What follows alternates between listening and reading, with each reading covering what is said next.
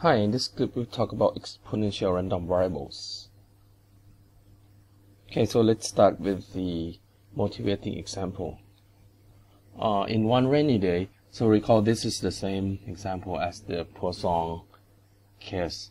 Okay, so in one rainy day, you observe that on average you hear 3 lightnings per 10 minutes. That is, if you think about the number of events, this is so in the first part we talk about the number of events. So there are 3 lightnings per 10 minutes, and if you think about this, on average you have to wait between 2 lightnings.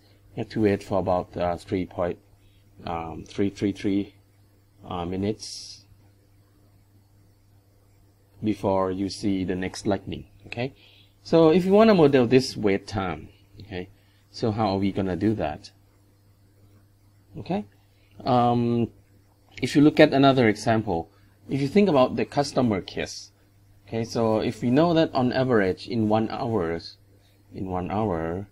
a particular restaurant has 10 customers, so the period of time between 2 customers is on average is 6 minutes. Okay, so how can we model this period of time? Okay, for Poisson we model the number of events, right? For this we want to model the time between 2 customers.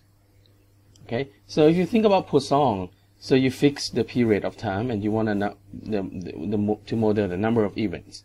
So it's going to be discrete random variables because it's going to be an integers, right? Because you want to count the number of events. But in this case, we want to model this this period of time between 2 events, like between you start thinking about this, and this might be one random variables, one instant of the random variables. Okay, all right, so how are we gonna do that?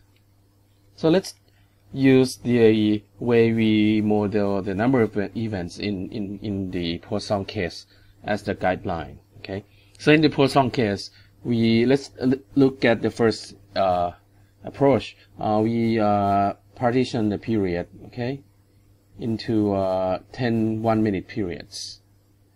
Okay, and assume that lightnings occur independently.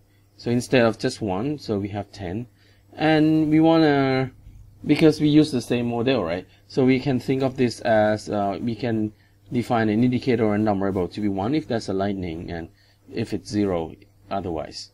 Okay, so for Poisson distribution, if you want to count the number of time events occur, we can use binomial random variables, binomial random variable to model this number of events. Okay, and we can take the limit. Okay, so but we just wait that for now. Okay, so if we want to model the wait period instead. So in this case, so we want to model like how long do we need to wait until we first see this. Okay, how are we going to do that using the same kind of modeling? Okay, so this is the end of the first segment. You should think about this, and again, this is related to something we have discussed before. So I guess that maybe you might be able to come up with the way to model this wait period thing. Okay, so see you in the next clip. Bye.